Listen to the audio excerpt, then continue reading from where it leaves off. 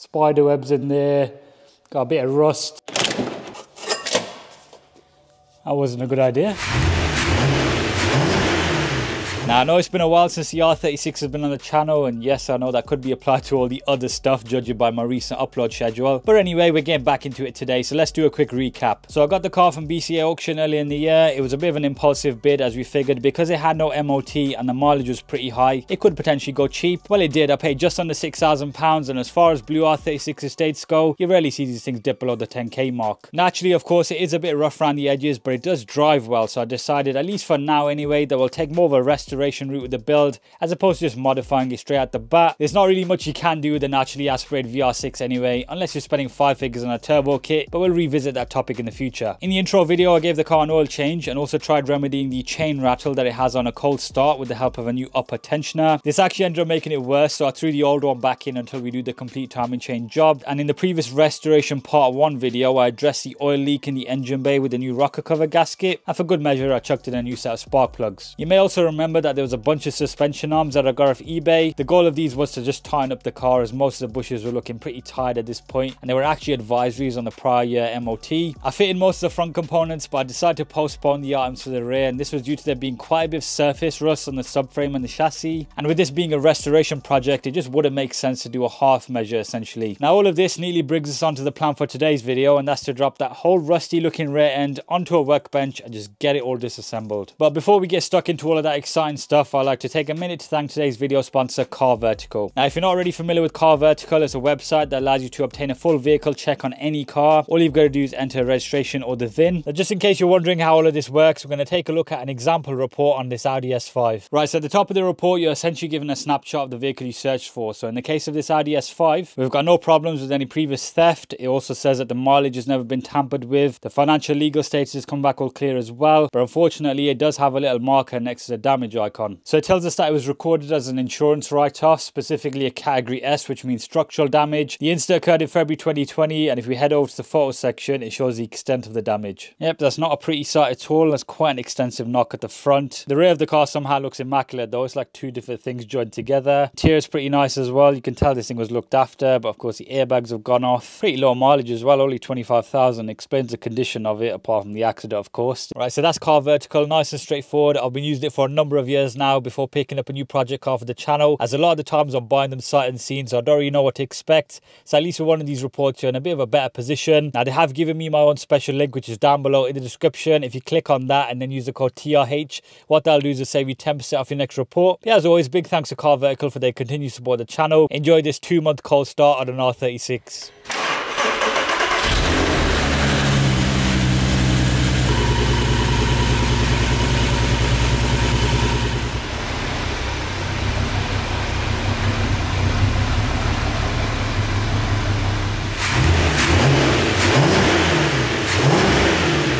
There's nothing quite like the sound of a VR6, even totally standard, they're just amazing. Started up first time as well, with no real issues, provided you have the jump cables on there.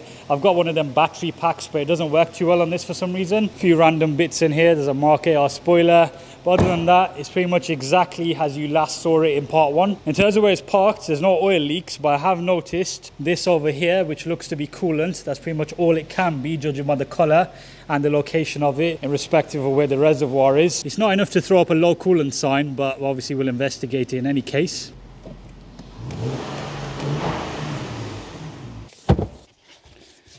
It's also got a full-size spare, exactly like that Armonite wheel design there in the boot floor, so we should be okay. Now, before we begin tearing this thing apart, let's have a quick walk around and just re-familiarize ourselves, because we might have missed some stuff in the previous video. Obviously, the main topic for today is to drop this rear subframe, which you can see straight away. There's quite a bit of rust on there, so you can see my logic behind doing this. This is the main bit on the sill that I noticed in the prior inspections. It's on both sides, so I imagine something's going on behind that side skirt, and maybe even that carpet arch liner. I'm not a fan of carpet arch liners. I feel like they just hold all the muck and they just get soggy. And now, interestingly enough, the exhaust doesn't look too bad. It's actually got less rust in the subframe. Decent clamp there as well. Hopefully that doesn't need cutting off, because it looks in pretty good condition. We've also got to remember that there's a prop shaft above the exhaust there, obviously, because this car has got a Haldex system here, so that is going to come off with the whole assembly. Right, so I think we're all up to speed now. There's a bit of a recap for myself as well, because I haven't had a look at this since the last video either. We've been focused on the caddy, which is just out there. But yeah, let's get the shutter down and get to work. Right, so the process of removing a rusty R36 rear end isn't actually that complicated. A lot of the stuff stays attached to the subframe itself, and you mainly need to focus on what's going into the body of the car. Trouble is, it was my first time attempting a job like this, and I didn't fancy a whole VW Passat tipping over when the last bolt came out. Anyway, you got to start with the basic stuff. Remove the arch liners. I held it with torque screws. Some resembled a T25, whereas others were compromised and required a little nudge from the Dremel.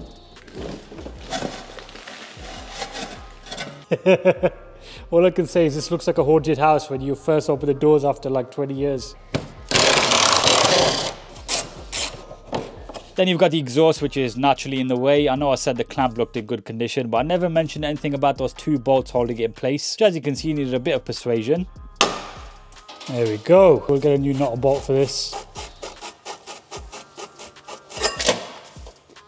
That wasn't a good idea. For the rest of the catback, I just opted to unbolt the brackets directly rather than faffing about with the rubber hangers. And yes, that is a shelf holding everything up, but you gotta do what you gotta do.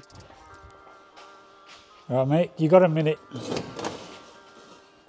There we go. Once that's done, there's a clear view of the prop shaft, which needs disconnecting from the differential. There's three 10mm bolts, but they're the 12-point variant, and I opted to use a ratchet to help spin it around each time before impact gutting them out, of course. Now, in addition to all of these bolts and screws, there's a number of wires you need to disconnect, such as the one going into the Haldex unit, the electric handbrake motors on either caliper, and both the brake pad level sensors and also the headlight level sensor on the subframe. Next, it's time for the messy bit, and that's the brake lines. I realized afterwards that you don't actually need to touch the driver's side, as the main hard pipe routes along the subframe itself, and it's actually the two connections by the passenger side brake caliper that need undoing. In typical fashion, one of them snapped with basically no force, so that's another thing added to the list to fix. Next, we're just going to do the shocks for both sides. So there's two bolts. Luckily on most of these VWs you don't have to go inside the car. This thing's an absolute beast. Right, so this is a trailing arm. It's attached onto the body with 1, 2, 3, 4. Looks like a 16mm bolt. Yep. All right, that's loose.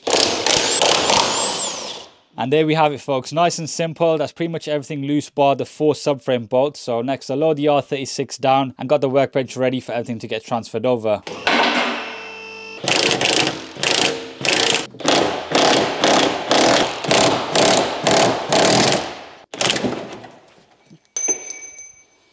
Well, that dropped. Car seems all right. It's out.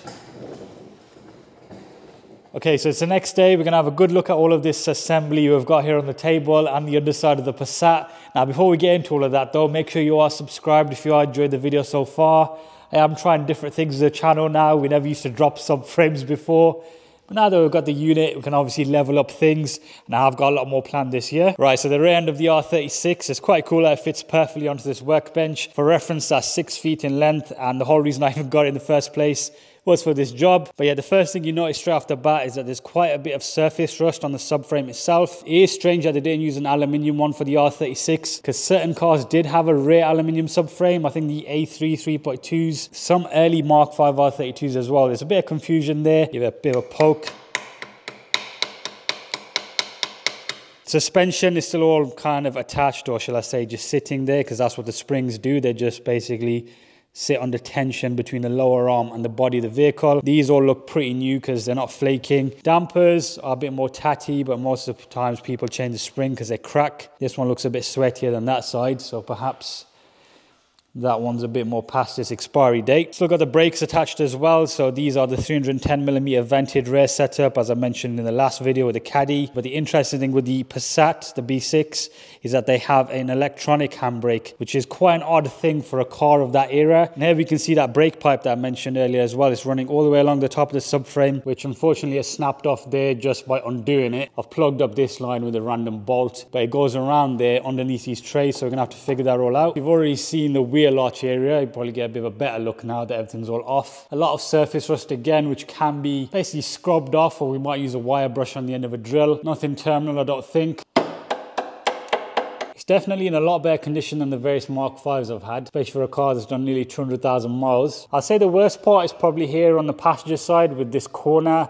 And also there's a bit up there where the suspension strut attaches onto, which I'm not a fan of because it reminds me of an old Subaru where they rusted the strut tire tops. But yeah, that's the R36 underside. Right, so the approach I took for disassembly was mostly random. I started with the suspension first as it looked to be the easiest thing, but in typical fashion, the lower damper bolt was completely seized into the bush, so I left those attached. Next, I moved on to the brakes. The caliper themselves were pretty straightforward, but the access for the bigger M14 carrier bolts was limited, so I moved on to the upper camber arms instead. Okay, you can see the end of a TRW logo there, so maybe they're a genuine item. Either way, I've got brand new ones. My wrist didn't like that.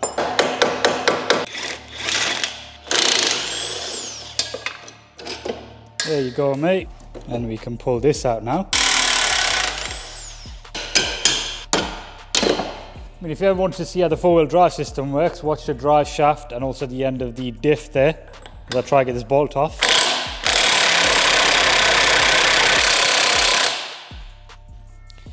Bolt's not coming off though.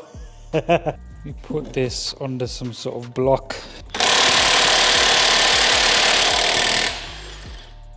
That's how you do it, plank of wood.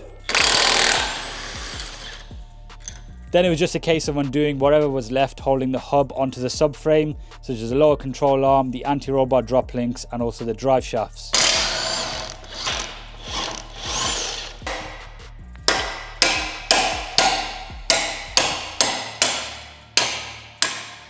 Drive shaft loose. This is taking longer than actually taking it off the car. Okie doke. The amount of rust that's just fallen off from whacking it with a sledge. Drop link again.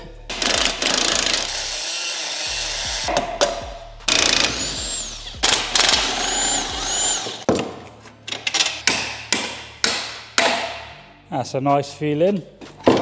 And off it goes. There we are, the anti-roll bar is out. All that was left now to free the subframe was the bolts going into the 3 diff bushes, and you may notice the lower arms are still attached at this point, but that was not due to a lack of trying. I'd been cutting for a good while, but in the end I just decided to leave it until later when we've got the frame separated.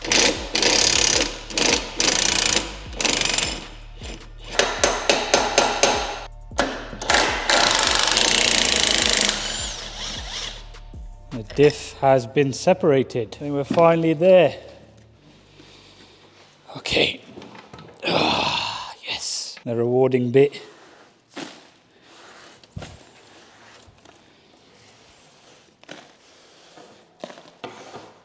Right, so it turns out disassembling all of that was more difficult than taking it off the car. I guess it's all a bit of a learning experience. At least now I know how all of it works, just in case I want to four-wheel drive swap something in the future. It is pretty cool seeing all of it just laid out on the floor and the diff is still on the table because I didn't fancy picking that up. It does weigh quite a bit. But yeah, folks, I think what we'll do is we'll end episode 2 here. I feel like we've covered a fair bit and there's still a lot more to do to this car, so yeah, make sure you stay tuned and you subscribe and all that good stuff. Follow me on Instagram as well to keep up to date in the meantime. If you've been through a similar sort of task with your own car, make sure you do drop a comment down below, as any advice would be appreciated. This is all a first time thing for me. I'm definitely looking forward to putting all this back together once it's been refreshed.